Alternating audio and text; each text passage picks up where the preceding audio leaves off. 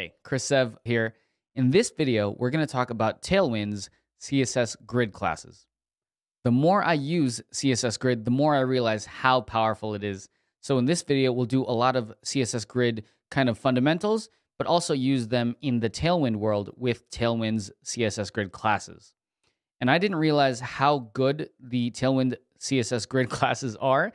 I thought it was going to be really hard to translate over into Tailwind, but it's actually a really, really nice syntax. So if we are looking at the display properties under Tailwind CSS, down here in the layout section on the left, there we go, display, grid is the one we want.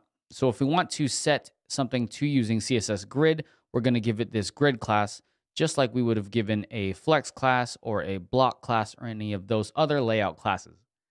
So to go further here, let's scroll down into the grid section. And these are the main grid CSS classes we're going to need for this video. And grid template columns is where we start. So there's two things to CSS Grid that you need to know. And you're going to set a number of columns and you're going to set a number of rows. So you're basically defining your overall grid. Now, the cool thing about this is that CSS Grid is more for like 3D layouts where there's an X and Y axis. And in Flexbox, you're just usually talking about a single axis or a single axis here. But the cool thing is that you can mix and match both and use both of them together to create some really, really cool layouts. I'm going to go into CodePen here. Brand new CodePen, haven't touched it yet. I'm going to go into our CSS settings here, scroll down, and I'm going to add the Tailwind style sheet. And we're at 2.0.2 for our version. Click that. And now we have the CSS class style sheet here. All right, so let's hit save. And now let's see if we can't build out a CSS grid with Tailwind pretty quickly. Let's start by giving ourselves an over-encompassing kind of section. We're going to go div, and let's do a class in here. And let's go for a background of maybe blue at 800. Actually, let's go lighter blue at 400. Let's go min height is screen. Let's go flex, and let's go for items center and justify center. So we don't actually have anything. I'm going to do a div here and say grid goes here. And let me increase the size on this. Let's go to 18. Cool. So next up, let's define a grid. Let's say we have a grid of maybe 10 items. Actually, let's go for 9 so that we can do a 3x3 grid. So we'll say div, and let's say a number in here times 9. And I'm using Emmet for this, so press tab there. And now we have a grid of 9 different items. Sorry, we don't have the grid yet. We just have the 9 items. So let's show how easy this is to make a 3x3 grid. We can say class grid. This grid class won't do anything on its own except for set display to grid. But you see that nothing is really laid out here.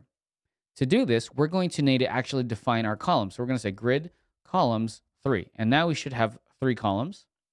There we go. So we have 1, 2, 3, 4, 5, 6, 7, 8, 9. And you'll notice that we didn't have to define the number of rows we wanted. As soon as this thing got to 3 columns, it said, okay, just go to the next row. So it kind of auto creates the rows for us. If we wanted, we could say grid rows 3, and that would be building out a 3x3 grid. Now, the cool thing about this is even if you set this to grid rows 2, it would still overflow into the next row, which would be the 3rd row. So I kind of like leaving out the grid rows because it'll just auto flow into the next row unless you really, really need to define a specific grid. Okay, so let's give these a little bit more styles just so we can get something that looks a little bit cooler. I'm going to select all these. Class, let's go for background is white, and let's go for padding is 3, rounded, and that should be good right there. Okay, so now notice that we are here, but we don't really have a gap in between these. So something that you might think to do is say, okay, well, that's easy enough. Let's do a margin right of 2, margin bottom of 2. But then you kind of have to manually do this for every single grid item, which isn't the most efficient. And let's say you added more grid items or things started moving around. It's not the best for laying out your grid. So grid comes with a really cool thing, and the Tailwind classes come with a really cool thing to mirror that. We can just say gap is 2. And that will build out a gap in between all of the grid items. And that's amazing because in Flexbox, you would have had to define margins on each one. In Grid, you just say on the parent, hey, I want a gap of 2, and it applies it to everything. So what we could do beyond this is add even more rows, or sorry, more items, and it automatically flows correctly, and the gap stays where it should be. Now, to take this a step further, we can actually specify the gap for a specific axis. So we can say, okay, I want a gap of y of 2. And now that will only give a gap in the rows. And I can say gap x of 2. And you can even mix and match. So say gap y of 4. So the gap is bigger for the rows than it is for the columns. Or you can just shorthand this and say gap is 4 all the way around. And that would be an equal gap in between all your items. So that's a very, very cool thing there. I want to talk about 2 more really cool features in Tailwind's CSS Grid classes. The next one is for responsive. We can say, okay, well, grid columns 3, and since we're doing a mobile first design, we say, okay, probably we want 1 column on mobile. So let's get everything to 1 column on mobile, but let's say as we grow to bigger columns, bigger screen sizes, we probably should show more columns. So we can say here on medium screens, grid columns of 2, and on large screens, grid columns of 3. So now as we go along and we start stretching this out, there's 2 columns, there's 3 columns, and you can mix and match those classes using CSS Grid so that you can build out some really, really strong grids for your websites, apps, whatever you're doing with Tailwind. So that's really cool there. Let's see. You can also build out rows doing the same exact technique. The final feature that I want to talk about in this video is the ability to create grid sizes that go beyond the specified columns. So what I mean by that is, let's bring this back down to the 3 columns. And let's say, okay, well, this is cool and all. Let's bring our gap down right here. I probably want a different grid than just this equal 3x3 grid. I could want to do maybe a sidebar on the left here. I could maybe want to do like a big 3 across on the top or 2 across. Tailwind comes with some really cool classes to do this. Let's go take a look. Here we have grid column start and end, and we have grid row start and end. So if I hit this, you can say column span 1, column span 2, and this will basically say, hey, I want you as a single item to span 2 columns. Everything right now is just spanning 1 column.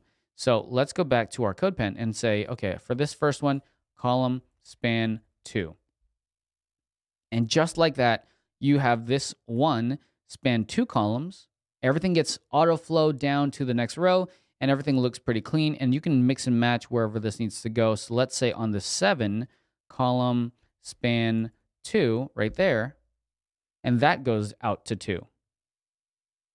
So you can build out really, really amazing grids. You can put like background images on these so that they start flowing, and you can create kind of a masonry grid style.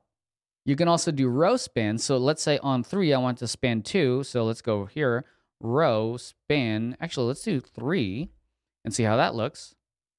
And there we go. So that spans 3 down there. 6, 7 gets bumped down because it can't just take up this 1 column. It has to take up 2 like we told it to.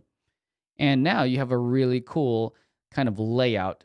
And it was really easy to create because all we had to do was some grid classes, which Tailwind made really nice for us. So I hope that was helpful. You have grid classes that are easy to use. You have responsive capabilities using Tailwind's grid classes. You have the ability to create these really, really fancy grids using the spans. And we have the ability to create a gap in between each section using the gap classes. Now, there's more to the Tailwind CSS Grid classes here. Definitely take a look at those. The auto flow, auto columns, auto rows one we didn't talk about. But overall, this video should give you enough strength in the Tailwind's grid classes to build out some really cool layouts. Thanks for watching.